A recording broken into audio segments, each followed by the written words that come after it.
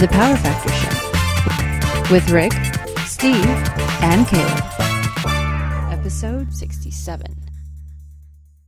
You can find this podcast and others at Gun Rights Radio Network, gunrightsradio.com. Podcasting freedom. Brought to you by Safariland and Hodgdon, the gunpowder people. Welcome to the Power Factor Show. I'm Caleb. I'm Rick. And we're going to start today's show with an IDPA-style prize giveaway, which is appropriate because we're talking about prizes and awards on today's show. Exactly. So, Rick, tell them what we've got here. What we have here is the wonderful Safariland 079-53-6 mag pouch. Two of them, actually. Two winners. And we're going to give these away. This is a lovely pouch that will work with your AMT hardballer. If anybody out there has one, hopefully our winners have an AMT hardballer. If not, we'll just pick somebody else's name. It's actually most single-stack 1911 mags should fit this pouch. But these stickers were made in 1987, so right. They say AMT hardballer. Right. And interestingly enough, much like my favorite beer, this was assembled in Mexico. So it says right here on the sticker. But anyway, so we have this awesome Safariland gear, and our first winner is Paul Bisman from Facebook. Yay, Paul! So, Paul, you'll get this. We'll be contacting you on Facebook in a totally non-creepy and appropriate way to get your information where we can send this to. And then, our next winner is from YouTube, and I'm not sure if it's a robot.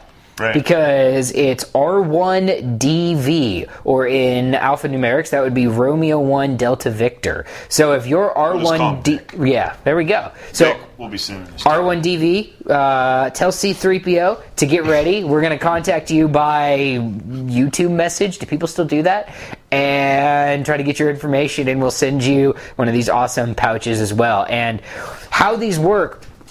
So, say you're a Glock guy and you get one of these pouches. You then go to your wife/significant other and say, "Oh, honey, well, I've got a mag pouch for a 1911 now. I need to buy one." Exactly. So, just remember that. All right, so these are our awesome giveaways from Safariland, and we definitely want to thank them for supporting Power Factor Show and the shooting sports in general. Thank you, Safariland, and thank you to Paul and C3PO for watching. All right, so... awards and prizes. Now, this was your idea, so why don't you take off from here? Well, kind of in line with our theme, at least initially, where we started off with things that you can expect at a match or what to expect after you get to the match. One of the things that you'll find at least what purport to be major matches is awards and prizes. Now, at the local level... Let's talk about a major... What is a major match? Well, it's kind of interesting. For IDPA, I would say it would be a sanctioned match, right, which could be a state championship, a regional or national championship. In USPSA, I have found matches even at the local level that will have awards. Mm-hmm. And so one of our local clubs does. Yeah, I mean, it used to be in our section when we had... the 6 club, I guess they're all still active in our section. If people waited around an hour after teardown for the award match results to be processed, the clubs would hand out little pins. That's cool. On scene, and every club handed out pins, and to a large extent, everybody hung around to get them. And then at some point, people just stopped hanging around. The pins are kind of expensive, so they stopped giving them away. All those young whippersnappers are exactly. beer Same to guys drinking. that didn't pick up my brass. They don't want the pins either. Well, so. At least they're not picking up your brass. Well, but no, picking it up to give it back to me. Oh, that was not another giving tradition. It back. That was another tradition in the section. Is as you were shooting or scoring, somebody was walking along behind you, picking up your mags and picking up your brass and giving you the whole thing. And now you're stuck fending for yourself if you want your brass. I usually get my mags back, but I'm also the only mags, guy. Yeah, generally, yeah. I'm the only guy shooting a Glock 21. So anyway, depending on what kind of a match you're attending, who the sanctioning body is, and what kind of awards the organizers want to give out, you can find awards for order of finish, and then you can also have a prize table. Yay, prize tables. Prize tables are kind of fun, but they're controversial. I mean, I think no matter how you give out prizes, no matter how they're organized, somebody is going to be unhappy with it. Absolutely. Well, and you have two different methods primary methods for giving out prizes. If you go to, we'll use an area match as an example. So for USPSA, for the new guys who are watching this, USPSA has several different tiers of matches. So level 1 is your club match. That's a local, your friendly shoot. Level 2s are going to be your state section championships and your special matches. So double tap is a level 2 match, the Washington State Championship, which we don't actually have. Well, we have the Northwest Challenge, which kind of, at least on the western side of the mountains, is sort of the state championship. So if you the Great Plains Sectional, which I'll probably be shooting this year for undisclosed reasons, is a level 2 match. And then you have your area matches. Those are your level 3 matches. Level 4 matches are reserved for national championships, and level 5s are world championships. There is actually a world championship held in the United States every year. Steel Challenge is a level 5 USPSA match. Nice. It is the Steel Challenge World Championship. So, but a level 3 match is a good example because those will usually have a respectable prize table. There's sponsor support and that sort of thing. So. And that's an issue as well, is that the prize table can be funded by match entry fees. Right. Or it can be supplemented or provided exclusively by match sponsors. Right. So you could have a major match with a shooter-funded prize table that has a fairly hefty match fee. And you could also have a fairly major match with a very modest match fee if the sponsors come through with a lot of the prizes. Now, what would you consider a modest match fee? I would if it's billed as any kind of a championship, where people are going to travel out of state to go to it, I would say $100 is a modest match fee. So when I think modest match fees, and I blame Steel Challenge for this because the match fees for Steel Challenge are obscene. But Bianchi Cup's a good example. So if you shoot production division at Bianchi Cup, it's a $250 match fee, which seems to me to be a fairly reasonable match fee for that. Plus, Bianchi's got a lot of extras. So every shooter gets...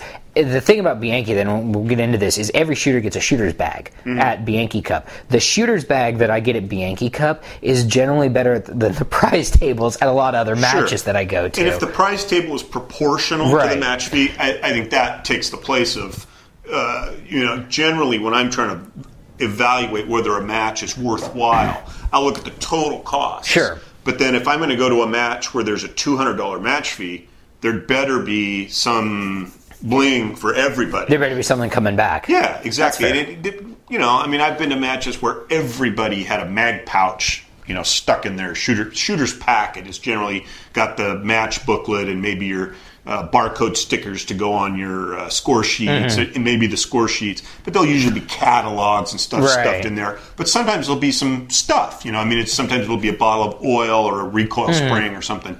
But when I'm looking at the match, the reputation it has for its prize table, and then valuing that vis-a-vis the match fee. Sure. That's an important consideration.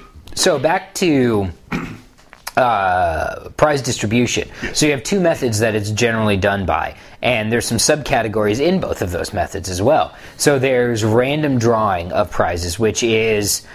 It's a random drawing. Names go in the hat. Yeah. Draw the names out. Under that heading, I've seen two different ways off the top of my head. I've seen where every shooter gets a raffle ticket or a number of raffle tickets, and so the way I was first introduced to it was in an IDPA match where your match fee got you 10 raffle tickets, and then you went to the prize table and you put your tickets in the buckets for whatever prize you wanted. So it was still random.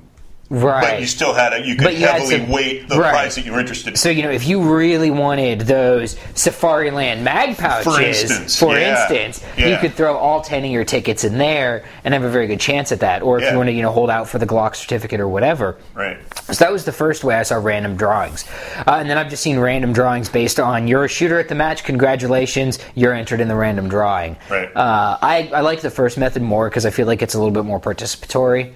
But the other method for distributing prizes is order of finish. Well, is there another random drawing? The Lewis system, which I think is what they use at the GSSF matches. Yes, the Lewis system. Well, that's sort of a subheading of order of finish. I would have considered a subheading of random. Aren't the prize-winning places assigned in advance? And then if you luck into those finishing places, you get the prize?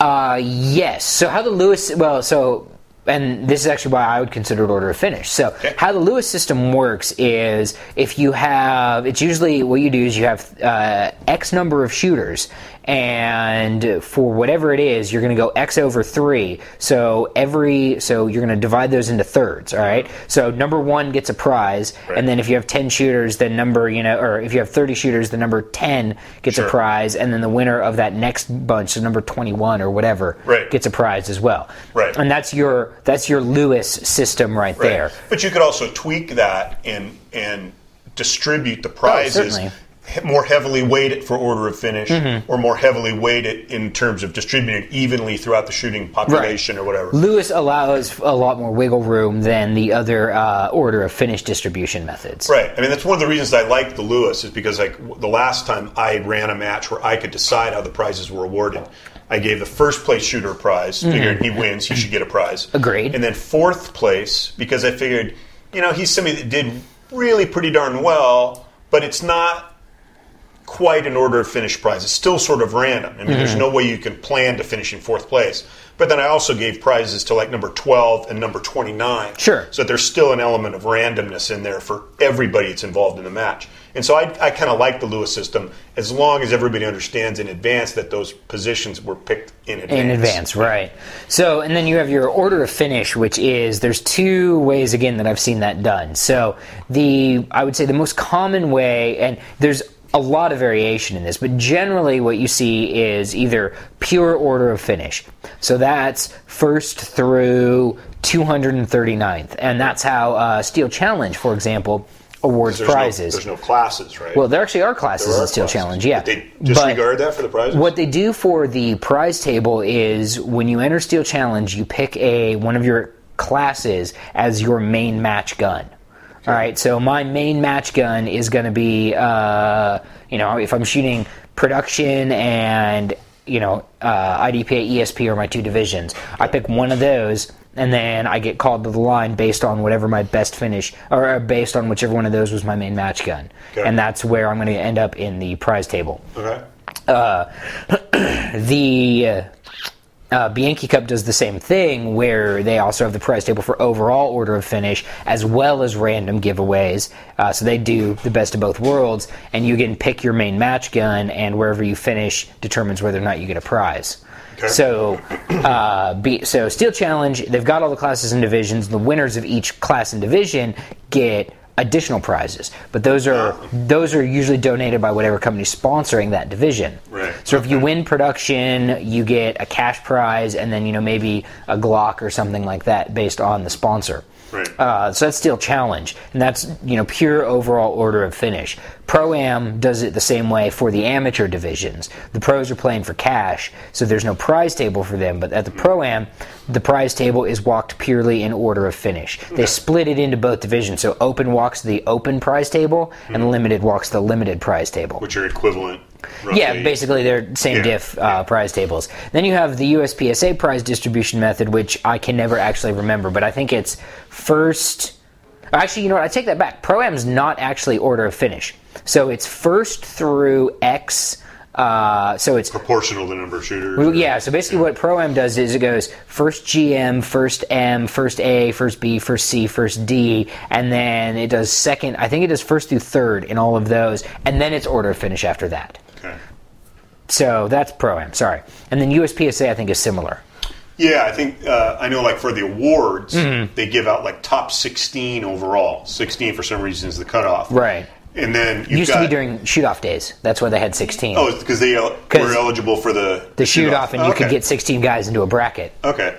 And then they start, certain categories. Maybe you get to pick before certain class winners. Right. But, essentially, I've been involved in a prize drawing that was supposed to be based on order of finish, but then also with the different classes kind of broken out. So that, I think first A maybe went to the prize table before first D or whatever. I mean, it was supposed to be hope so. Some semblance of kind of rewarding the higher you finished.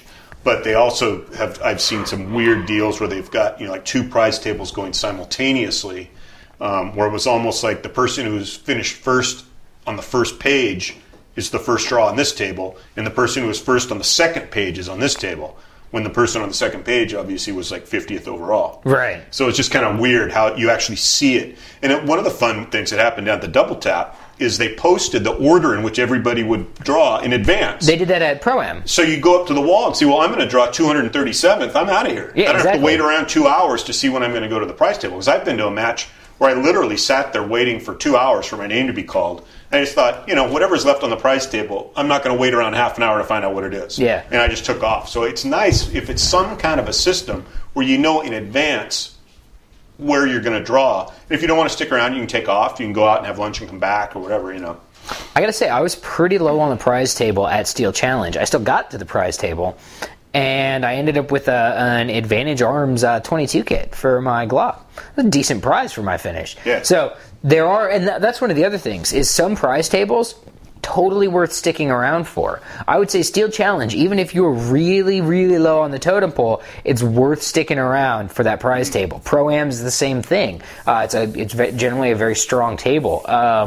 Other matches, probably not so much. Yeah, I mean, one of the things I like about the random draw, and in the last couple of years that we've done the IDPA championship here, is rather than have 150 people waiting for their name to be drawn. Mm-hmm. Other than the highest valued prizes, we distributed everything in the goodie bags. So when you got your goodie bag, you'd have your score sheets and your barcodes and your catalogs, but then you also might have a, something like this in there, or you might have something. I mean, we were giving away in the goodie bags, $100 bullet discount certificates and stuff. And so the prize drawing, since it was for the stuff that was worth, guns and stuff, the drawing only took 20 minutes. Oh, no, thank God. And so that way we cut, an hour and a half out of the match time. People were able to go home at 5:30 instead of 7:30. And I think that's a great way to do it because it's a lot of the stuff people either are going to want it or not anyway. And so I maybe would end up on the prize table getting a Glock recoil spring anyway. So you might as well stick it in the bag. Sure. So that works out pretty well. We'll be right back with more on prize tables after this message from Hodgdon, the gunpowder people. So where did we ended up talking? I said we were talking about the value of random draw and how putting the stuff in the goodie bags is as good a way as any if you're going to just distribute randomly. So speaking of random drawings, one of the other ways I've seen it done is they'll do the draw while everyone's shooting. Oh. So everyone will, before the shooters meeting, everyone fills out their cards and throws them down, and then when you go out and shoot, and the range staff does the drawing, and then when everyone comes up, to wait for the scores and all of that, then they're like, okay, now that you're done waiting, you're waiting for scores. While you're waiting, guess what we've got? Prizes. Well, see, now we would do it the other way around because nobody would wait for scores. Nobody would wait around for the scores if we didn't have them waiting for the prizes. Well, this was an IDPA match, so they still had to wait for the scores, and then they had to wait to get their plaques and stuff. Because the prizes are random, you can do the prizes before the results are done. True. So we would always, we've got people. We would also hook them into tearing the range down. Sneaky. And that's another thing about prize tables in major matches is a lot of people have this sense that either after I've paid a certain amount for my match or after I traveled a certain distance to my match, I'm not doing any teardown.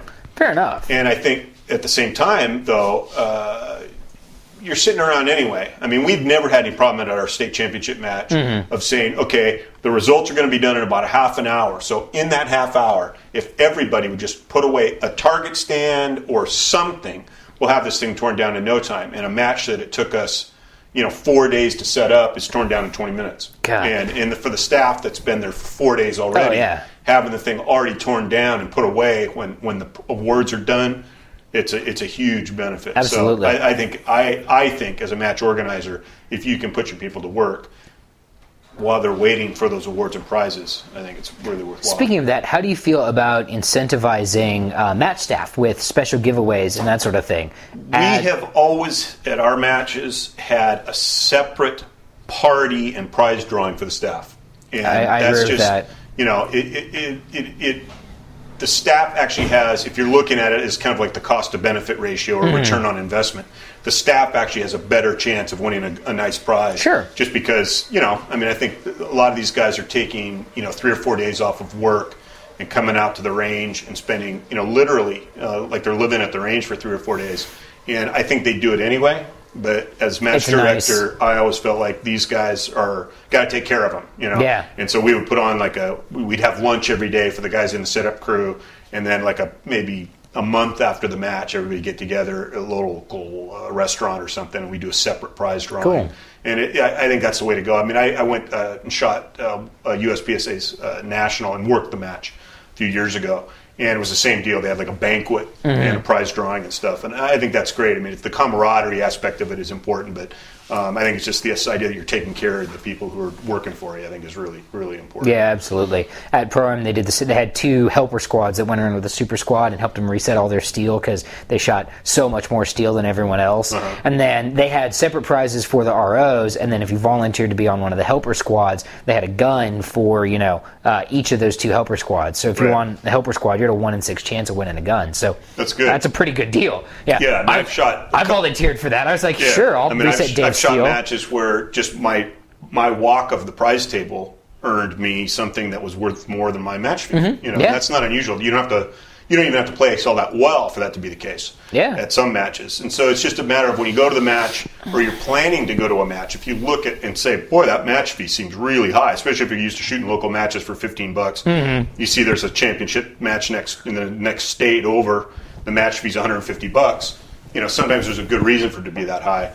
And a lot of times it's the prize table that affects the price. You'll see matches that have really lavish prize tables and the match fees seem really high. But if you go and shoot the match, you're likely to get a good return on that investment. Absolutely. Now, speaking of prizes, let's talk about not necessarily prizes in the sense of, you're getting a gun or, a certificate for bullets, right, or a recoil spring. A little bottle of oil. Little bottle of Brownell's oil. I got a range bag once at a match. That was cool. Yeah. The big Brownell's range bag, and then my cat peed on it. So I got a new range bag after that. Right. But let's talk about trophies and plaques. So now we're segueing into awards. Awards, right. So this is Northwest 2001. You know what I was doing in 2001? Junior high school. No. I was actually in college, don't feel that bad. Yeah, I just think but my girlfriend was in high school. No, junior high school.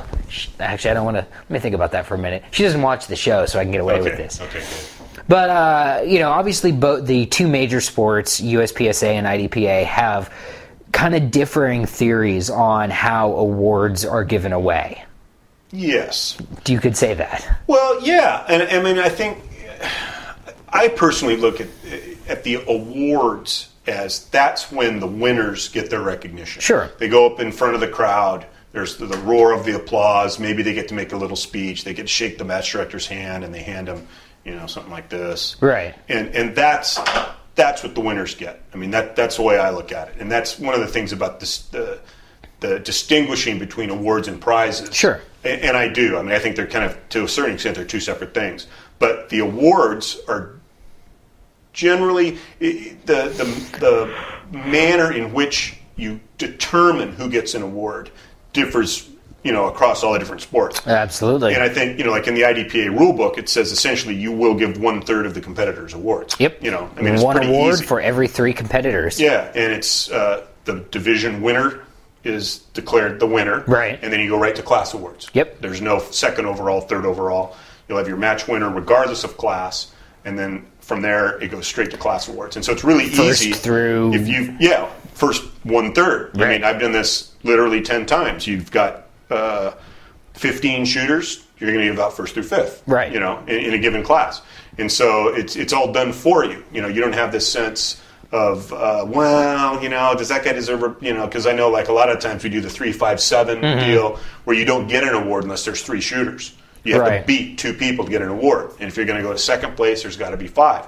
And then other times it's instead of 3-5-7, it's like, 5-7-9 or whatever. Sure. I mean, you can do it however you want depending on how deserving you want or you think the winners should be. Because I know a lot. I mean, I've had a match where I literally was giving out 9th place in class, and some people, maybe that they've never gotten an award before, that's going to be their most cherished piece of 8.5 by 11 paper. But other people are like going, "You got to be kidding! You expect me to come up there and be recognized for 9th overall?" It's like that.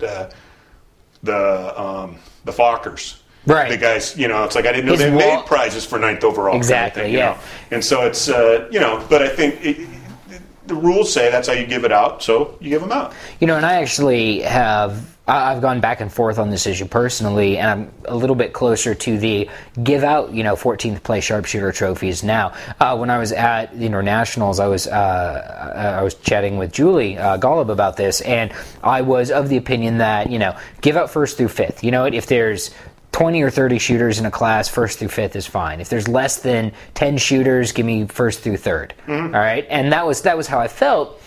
And she made a very valid point that not everyone who's doing this is as serious about it as you are or as I am. Sure. And so for a guy who has a 9-to-5 job and is an accountant, he comes out, he shoots one match a month, and then one year he's like, damn it, I'm going to the indoor nationals this year. It's in Massachusetts. I live in Connecticut. It's not far. Right. He drives up and he makes the match, and he shoots okay. He doesn't blow anyone's doors off, and he finishes 10th sharpshooter. Mm-hmm. He goes back and he gets a little plaque and he can put it in his office. That's cool. Right. That's a good, and it's a hook. If there's 20 sharpshooters and you finish 10th, I've shot plenty of matches where I finished in the middle of my class, and that's not to say I would necessarily want an award for it.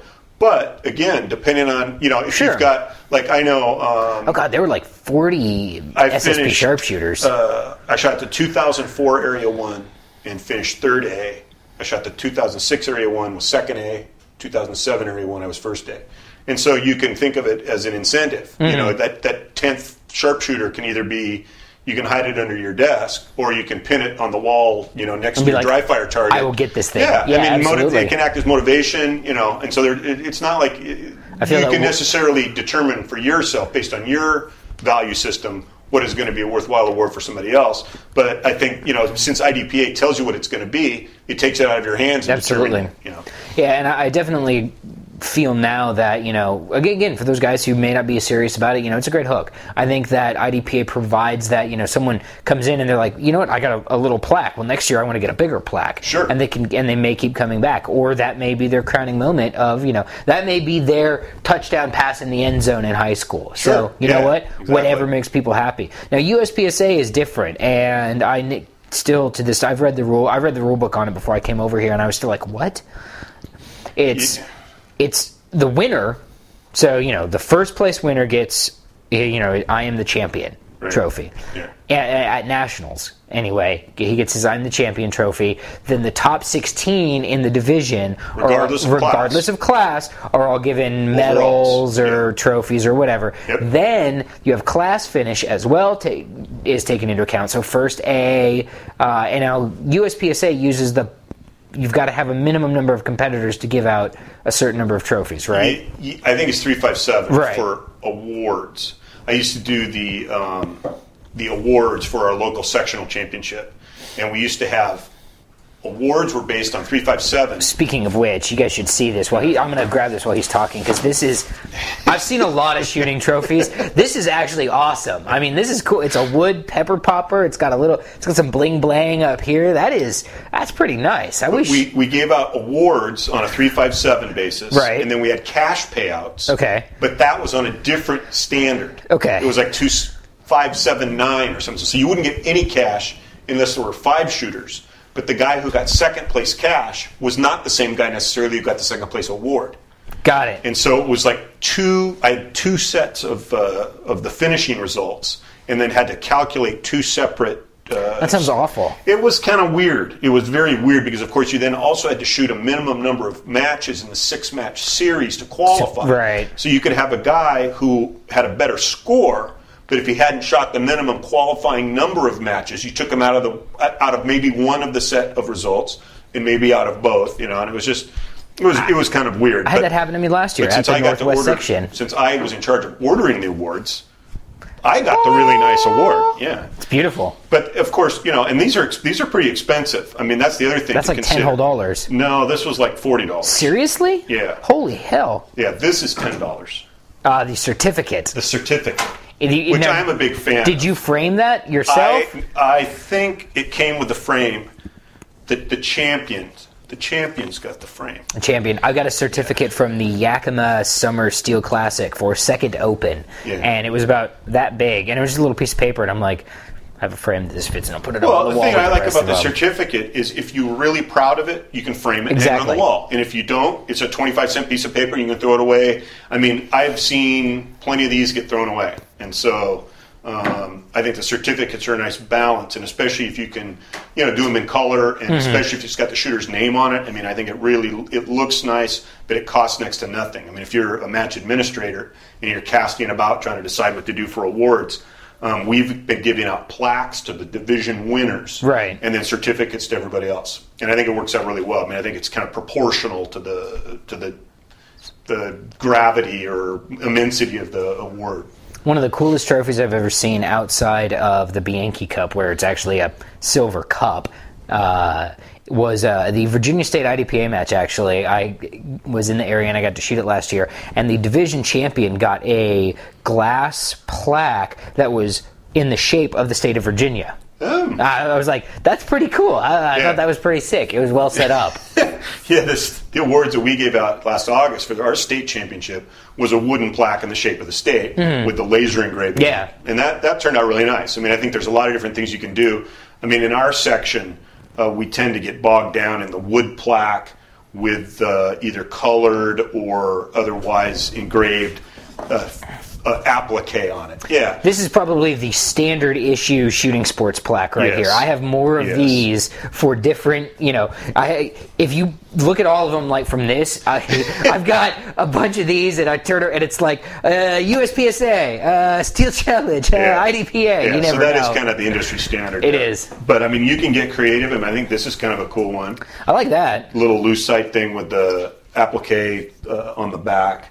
But, I mean, I've seen stuff like the medals, the medallions. We had those Oregon State single stack match. They gave out medallions a few years ago. So there's all kinds of things you can do. I mean, I think I was even considering having some T-shirts made for the awards rather than just as a souvenir for everybody. Get a logo. I mean, it could get kind of pricey, I think, but certainly distinctive. Yeah. The only one like it. So different things you can do. But again, the awards are one of those things where it's an incentive for people to compete. It can be really cool to get up in front of the crowd, and shake the match director's hand. I mean, when I shot the Nationals in 2006 in Oregon, Mike Voigt was there. He handed out the awards. I got to shake his hand, and Mike Voigt being the former USPSA president who lives nowhere near Oregon. Right. And so it was kind of cool. I mean, if you're shooting, if you're in any sport, how often do you get the president of the organization to show up for the awards ceremony? So it was pretty cool. Mm-hmm. And, so it's just the awards can be a big deal, even if it's not like when we don't have these pre-printed certificates. We'll just make a quick and dirty copy on a black and white printer and then mail the final certificates out. But we want the people to come up and get the applause and everything. We just hand them a piece of paper that says, you were third overall. And, it's cool. I think that's the value of the awards, is a recognition of the other shooters, whether you spend any money on the actual award itself or not. Absolutely. So back to prizes, kind of to wrap things up. Obviously there's pros to random order in that anybody could get a prize. There's cons to it in that maybe the top shooters who, shot really well and shot a great match might feel cheated out of it. And, same with order of finish. Then the guy who drives all this way for a match to shoot and have fun, he's got no juice to come back to that match again the next year. Right.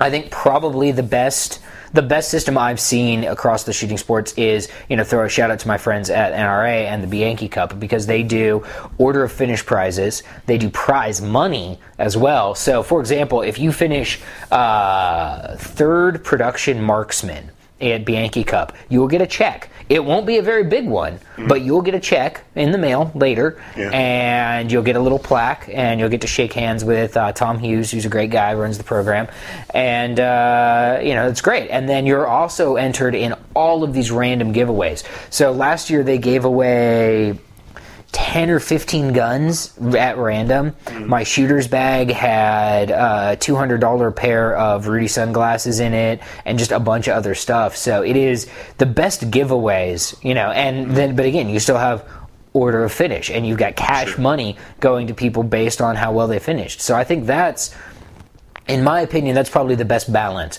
The top finishers are rewarded with prizes and cash for how well they've done, and there's still that random chance that, I may get and the shooter's bags are all different, by the way. They've all got some of the same stuff, but, one bag may have, I got a bag one year that had like 4 Glock mags in it. I'm like, yeah, sweet. Glock mags, yay! You own a Glock, especially. Especially, yeah. Well, and what's funny is they do kind of a side note, they do the shooter's bags the night before the event starts. So everyone goes in and registers, gets their shooter's bags, and there's a reception out in the hotel. It's all in the match hotel. Where everybody's swapping it. And everyone's like, oh, you've got a Glock? Here you go. Oh, you got 2 1911 mag pouches. Yeah. I'll trade you a Glock mag for your mag pouches. And it's just, big old open air swap meet. And that's one of the things that I thought, some people were bringing up the point that what if you give 4 Glock mags to the guy who doesn't own a Glock? He'll find somebody to trade it with. Who does, yeah. And so I thought that's, if you're trying to get people to kind of mix and, spend some time socializing, that aspect of it works out pretty well because then you've got a nice conversation starter with who needs 4 Glock mags. Yeah. I've seen people win guns at matches and just turn around and be like, $400, because they've got a certificate. Speaking of which, if you're the match organizer, it's way easier to get certificates from SIG and Glock and all these people than actual freaking guns, because then your shooters can take the certificates home and do that and deal with the logistics on their own. Okay. Yeah, get certificates. I've seen people do that at matches. Turn around, $400 for the SIG, and just deal with it right there because they don't want to deal with it. We had one of the prizes at our state championship match that was distributed randomly was an AR, like a monolithic AR upper with a rail and a lower. And I was looking at retail prices, and it was priced, I think it was like $800 or something. And the person who won it had no clue what it was. And before she even had taken 2 steps away from the here's your prize, she'd sold it to somebody for $100. What? So somebody else got a prize. They got an $800 AR for $100. So, man, I don't even have anything to say about that. It was kind of fun, I guess, for him. Seriously. Wow. We'll identify him later. But, anyway, so the prize table thing, there's a lot of variety. Mm-hmm. If you're a shooter going to a match and you're considering it, I generally look at the match at what's the reputation of the club, what kind of matches have they had in the past. What am I likely to find there in terms of the quality of the stages? But then I'll also look at a certain balance of match fee and what am I going to get for my match fee. I'm not going to pay $250 probably to go to a match anywhere. But if a match I've been to a match where there was a $60 match fee and no prize table, and I've been to a match where there's a $60 prize fee. Match fee and they're giving guns away. Yeah. And so, it's both. Just, it's kind of a crapshoot. And that's one of those things to consider, especially if you're not really familiar with how the system works. If you're going to go to a match and you want to see what's the return going to be on my investment, sometimes it can be really first-rate match production. Other time it can be first-rate prize table. Sometimes both, sometimes neither. So. And I got to say, I am willing to pay more money for a good match, like a well set up, and I don't just mean good stages, but I mean well run, well executed, and just professional match with maybe an average price. I would pay more money for a great match with an average prize table than I would pay for an average match with a great prize table. Sure. I would much rather have the shooting challenge and have a good match experience than have an awesome prize table. Yeah. And that's me personally, because some guys are more prize motivated. Some guys would rather pay that money to go to a match with an awesome prize table, especially if they have an expectation of winning. Exactly. Yeah. All right, guys, so that's about it for this week. Rick, you got anything else? Well, there is one thing, since we're talking about awards and prizes. Yeah. Steve, you'll notice, hasn't been with us the last few weeks, and that's because he's had to take up a part-time job in South Seattle, shaking it. Help to finance the show. So if you'd like to see Steve back, hit that donate button. The show, as you can see, our lavish set here. Mm-hmm. You can imagine the expense that we've gone to create this. But pennies. If you want to see the continued massively awesome show and the high production values that we have here, hit that donate button and help us buy beer. Keep the Power Factor show coming. So until next week, I'm Rick. I'm Caleb. And you can find us on powerfactorshow.com. You can send us emails at powerfactorshow@gmail.com. Or facebook.com/powerfactorshow. Thanks for watching, everybody. See ya.